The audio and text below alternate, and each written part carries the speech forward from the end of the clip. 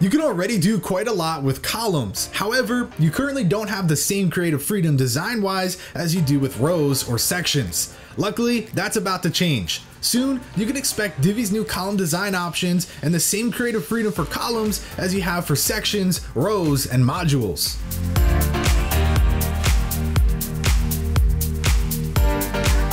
When this update is released, you can expect to have all the design options you're used to with rows and sections available for columns as well.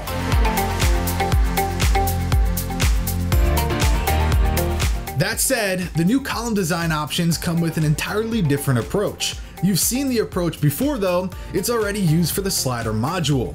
Once you open the row settings, you'll be able to choose your preferred column structure. You can then add the various columns as child elements of the row.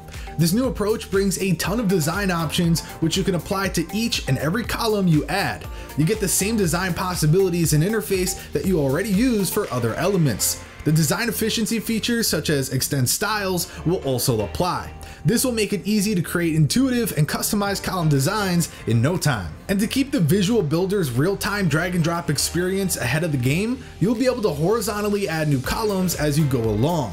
We're looking forward to seeing all of the beautiful column designs when this update comes out. Make sure you check back with us next week for more Divi awesomeness, and be sure to let us know what you think of this upcoming feature in the comment section.